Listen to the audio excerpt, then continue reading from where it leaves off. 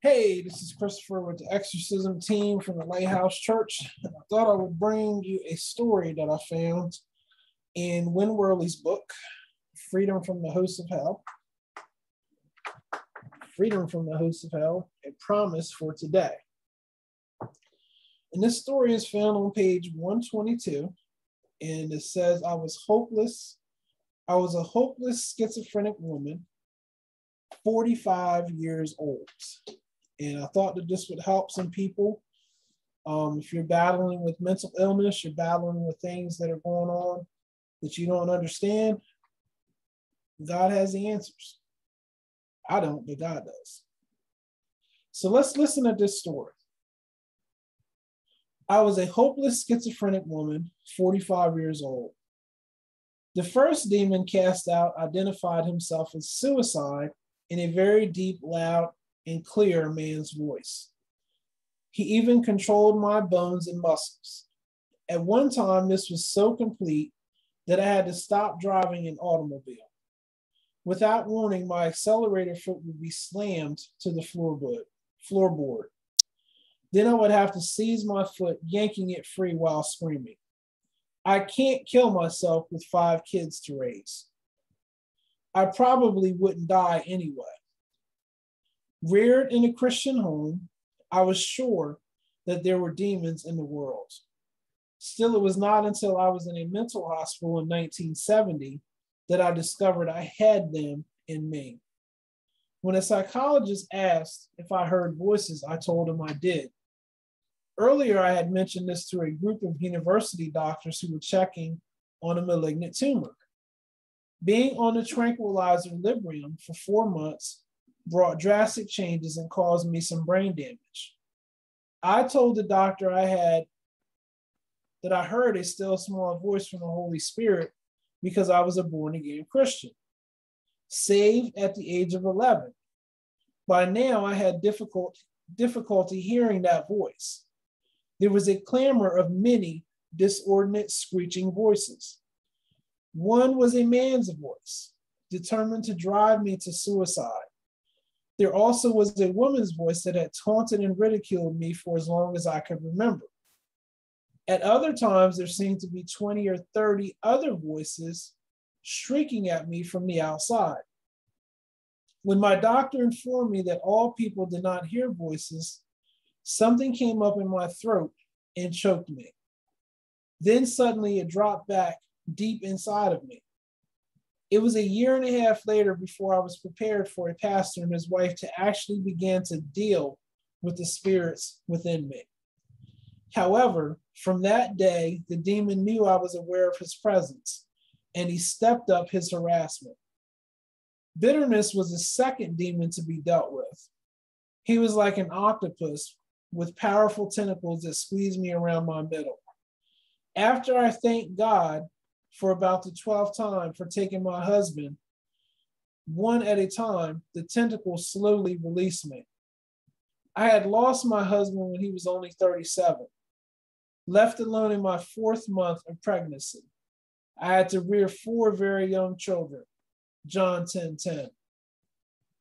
After my release from nearly a year in a mental institution, I married again. When my husband was transferred to Missouri, we bought a house that was full of demons. By this time, I had received the baptism of the Holy Spirit. In spite of 2 miscarriages and the loss of my 18-year-old son in a car accident, I was doing very well. Then suddenly I became a human yo-yo, what the doctors label as manic depressive. Flying high one moment, the next I would be plunged into horrible pits of torment. There I would contemplate death or suicide. In my spirit, somehow I knew I would win, but I cried out, "Oh God, win." My emotions seemed to be totally out of control. One day I had a visit from a newly saved woman from our church. After looking the house over, she remarked that it seemed she had been here before. Then she remembered that this was a place where she had once come for seances and fortune-telling sessions. When she left, I began to experience torments of hell. I called my brother and his wife in another state and told them what had happened. They then bound the spirits in me and in the house, and loosed spirits of peace to come into me. Immediately I was at peace and stopped yo-yoing. I went over that house from top to bottom and asked that the blood be placed over every nook and cranny. While I was having so many problems in the house, my husband had flown me back to Wisconsin to see my psychiatrist. This did no good, but using the biblical methods cleared up the problem. We lived there for 5 more peaceful months before moving to Arizona. After moving to Yuma, a spirit of death began to torment me. Night after night, I was kept awake, screaming and begging God to take me home. Still another unclean spirit entered me after we came to Arizona. This vile thing had me convinced that my husband was in love with our dog and using it for sex. Now it seems so ridiculous, but control by a demon can be very overwhelming. Everything around me seemed to verify and reinforce this delusion. People would remark that my husband certainly had an unnaturally close relationship with that animal. This and other things tortured me, yet deep inside I continued to fight against them. When I pleaded with my husband to get rid of the dog, he absolutely refused. Friends set a date to deliver me from the spirit of death and began fasting and praying to that end. I have become so obsessed with death and dying that I read and checked the daily obituaries. Then I would weep inconsolably because these people were gone and I was still here. The evil spirit put up quite a battle, but finally fled. This left me limp and tired, but free from his driving torture. At the same meeting a bit later, I was sobbing with relief, thinking it was almost over. I beseeched my pastor to explain how Jesus could stand by and watch me go through such awful misery. He said the Lord could do nothing further for me. By his death on the cross and resurrection, he had already done all that could be done. My heart sank. But then he told me that I must take God's word and stand on the authority that I had as a believer. Believe the word and act upon it. I was warned that there were still more battles ahead. I printed verses on healing on poster board and placed them throughout the house. My life was revolutionized. The very last prayer prayed for me that night was for me to have peace as I took a 5-week trip back to the East. There was glorious peace in my mind, emotions, body, and spirit. It was as if I were actually resting safely in Jesus' arms. For the first time in my life, I was not being overwhelmed by all those awful yelling, screaming voices. Within 2 weeks of the return from the trip, the battles erupted again.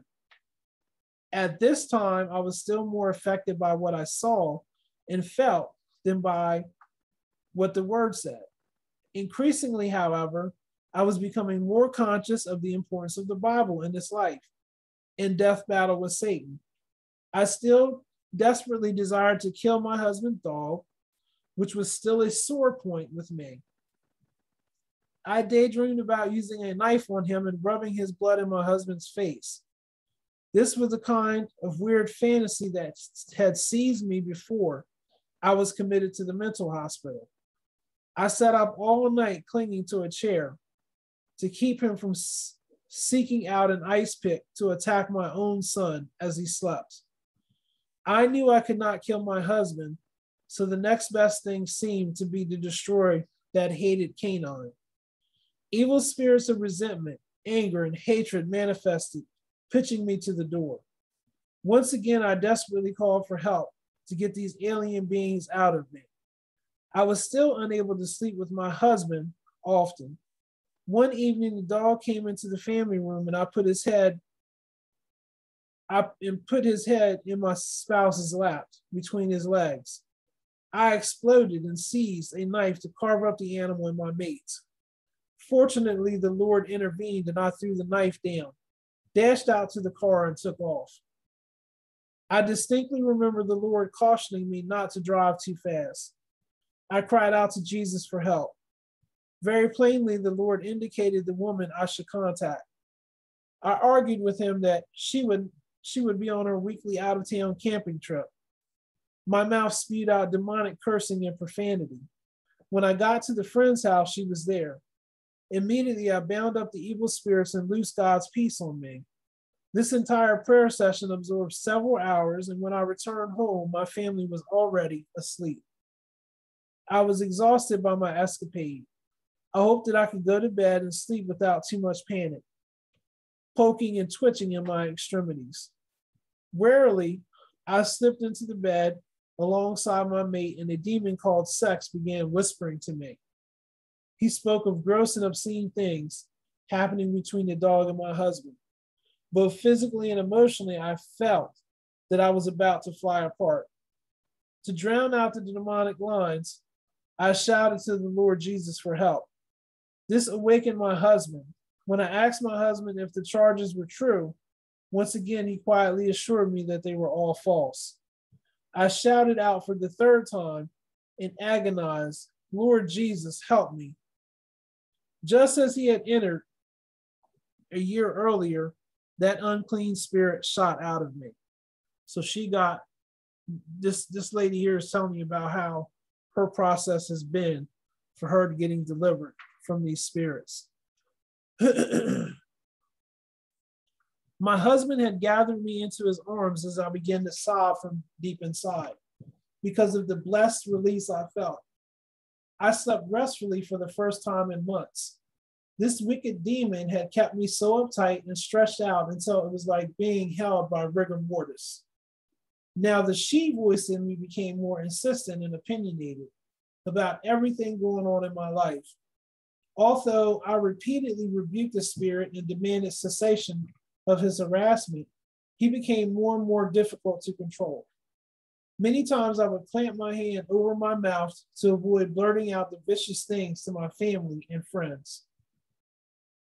This was especially directed toward the people this spirit particularly hated. It was really a struggle for me to keep from acting out the almost irresistible demonic impulses. Once a familiar spirit manifested and impersonated my husband's first wife. We had just added on a new room, and I asked some friends to come and anoint the room and pray over the whole house. They looked for articles that might be used by the demons as grounds to attack us, and then we destroyed them. When entering the master bedroom, I moved to one side of my friends, and my friends were on the other. As prayer began, there were vibrations that gradually increased in intensity. This was my spouse's first wife's bedroom, and here she had committed suicide. Workers decided to bind the spirit and command it to leave the place. I stood riveted to the floor. As the spirit left, he pressed against me, beginning at my feet and working up my body. I became ice cold and was thrown violently against the wall. Crumpling to the floor, I went into a fit of hysteria. Immediately, one of the ladies prayed for the Holy Spirit to fill the room and cleanse every piece of furniture, drapes, carpet, etc. Later, I realized that this evil spirit was the one that had caused all of the electric, poking, muscle spasms, twitching, and jerking to keep me awake at night. This woman went through some torment, some complete torment. It was getting harder to have company and to be nice to them. A professional in the music field, I often was invited to play at different places. However, it had become almost impossible to play either organ or piano in public without being forced to beat the keys. For years, I had pleaded with the Lord to send someone to me who could tell me what was wrong with me. A guest speaker came to the church, and his topic was on inner healing, the inner man. I was prompted to go down to talk with him and ask why we wanted to be dead. My mind was spinning at high speed. And when it was my turn to speak to the man, I leaped on him, beating and pounding with my fists. My pastor ran over and bound up the spirits. I calmed down enough to return to my seat. After I was classified as mentally ill, people were very friendly. Strangely enough, following my healing, they turned their backs to me. walking away so as not to be too close or greet me. It hurt some, but in a way, I thought it rather funny. I watched for the reactions, especially from those supposed to be wonderful Christians. Actually, after I had left on and attacked the guest speaker, I could scarcely blame them. I then requested a conference with the speaker. In the discussion that ensued, he informed me that I undoubtedly had a split personality. The demonic side of me, which I called Susie, demanded a conference of her own. She had me call people and tell them she was out. Then she made an appointment herself and took over the conversation at the conference. Until the time came for her session, she was busily rehearsing her own version of our life. I learned much by listening to her. I recognized several experiences stemming back to the childhood when she had appeared and took over. Finally, there was an explanation of why I had done and said so many puzzling things in my life. Susie hated company, music, both of my husbands, the children, etc. Shortly before we left home for her appointment, I mentioned that we should call my husband. We did not really know who would be existing after this was over. She agreed, and although I called, she did the talking, and not very nicely either. I asked a close friend to come with me to the meeting. During Susie's session, she told her story, reveling in being free to speak out. After we had been there about 15 minutes, my husband walked in and came over to kiss me on the cheek. She yelled at him not to touch her. I immediately remembered many times at home when he would come in and I would stiffen up in revulsion. I had never understood the confusion and anger, which moved me to resist this affectionate gesture of a kiss. After my husband was seated, Susie interrogated our counsel and demanded to know if I was saved, and also if she was saved. He answered affirmatively because we were the same person.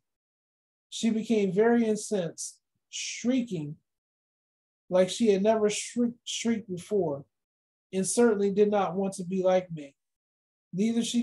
Next, she called me a lot of nasty names. My God. My God. The following months were agony and hell personified. The ruling spirit of schizophrenia reigned supreme. There was always a group of demons inside harassing me and seeking my destruction.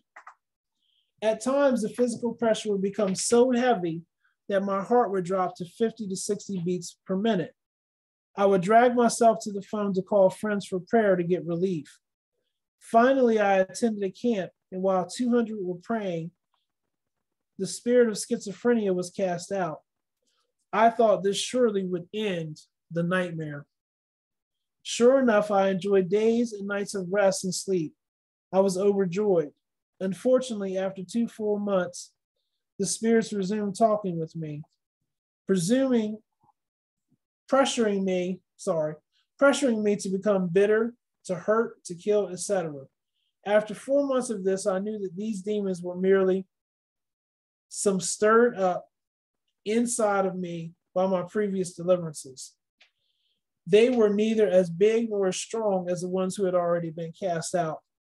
I sought the Lord to continue the root causes for these spirits, having such a free reign inside of me. My soul, mind, will, and emotions was still manifested and under continual assault. My daughter wrote telling of a work in Minnesota headed up by those who are former psychologists and psychiatrists.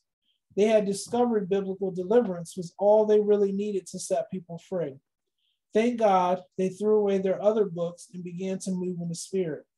When I went there, it was discerned that there was a spiritual cord on me. It was connected with the sins of my ancestors. These included unforgiveness, alcoholism, and occultism. They gave the demons legal access to come and go as they pleased in me. Workers cast out the spirits, then took authority and cut those cords in Jesus' name. In the spirit, I saw the cord cut, and each and being cauterized, permanently closing off the passageway. Next, a wounded spirit manifests, causing me to weep uncontrollably and bitterly. My heart was aching and felt as if it were going to burst and shatter into pieces. Again, I went for prayer and it was cast out. 5 years later, I'm still free.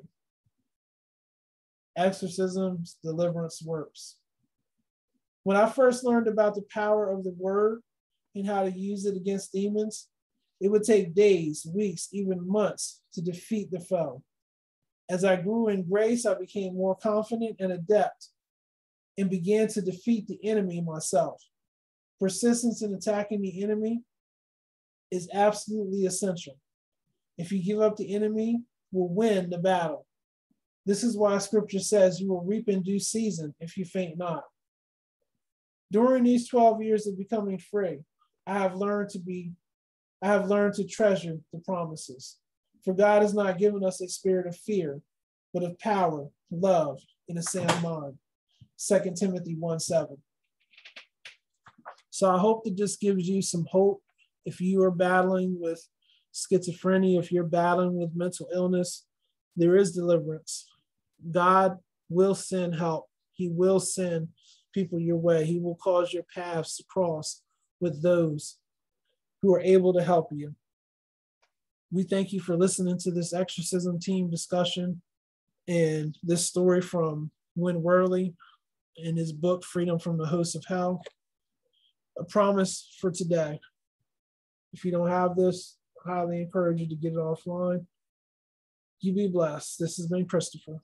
Thank you. We want to thank you for tuning in to the Lighthouse Church, Inc. Exorcism Team discussion. We hope that you're getting a lot out of the teachings. You can always reach out to us through exorcism@lighthousechurchinc.org for any questions or comments or things that you would like for us to teach on.